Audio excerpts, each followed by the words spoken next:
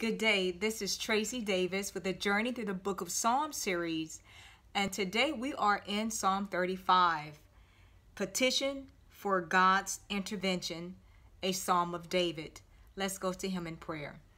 Our Father God, we come this time in the name of Jesus. We thank you and praise you, Lord God, for all your good and your kindness.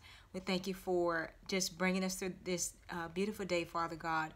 And we ask, Lord God, that you just bless us in your word. Open up our understanding, our mind, and our minds, Lord God. Help us to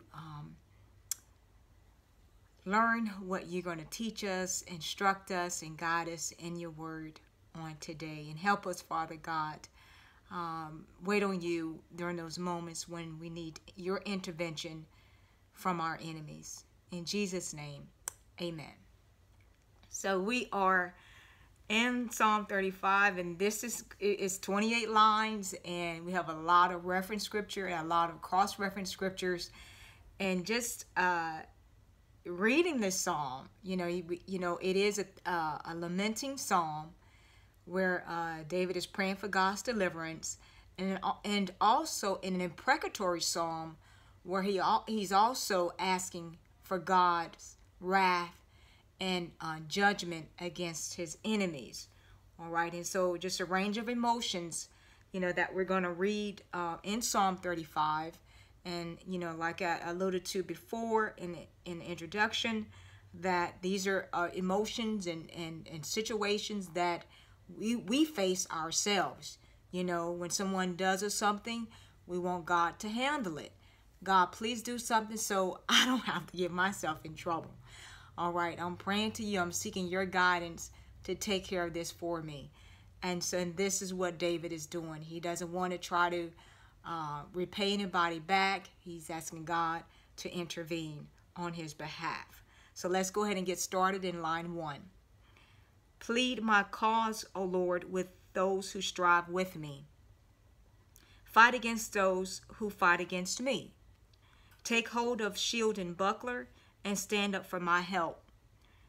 Also draw out the spear and stop those who pursue me. Say to my soul, I am your salvation.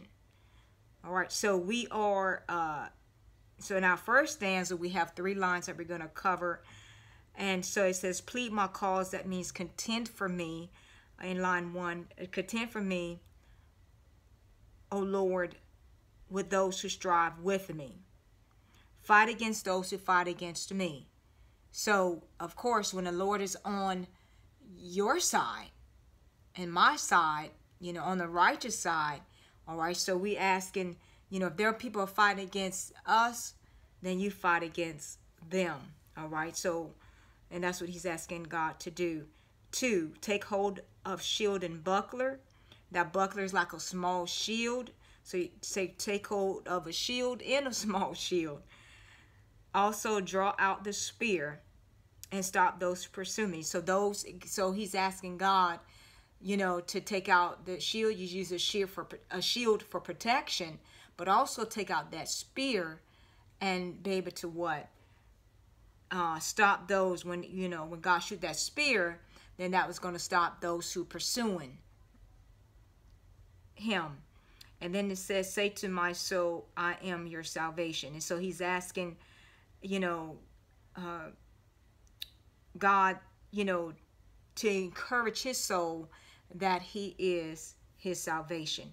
Let's move on to the second stanza, line 4. Let those be put to shame and brought to dishonor who seek after my life. Let those be turned back and brought to confusion who plot my hurt. Let them be like chaff before the wind, and let the angel of the Lord chase them.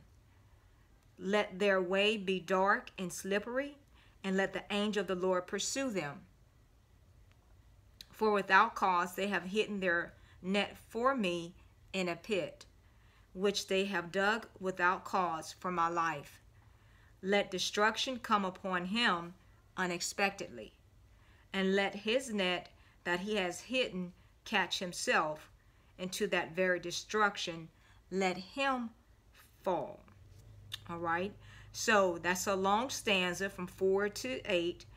And so what we're going to do, we're going to go ahead and pause here and then we're going to come back and elaborate on it.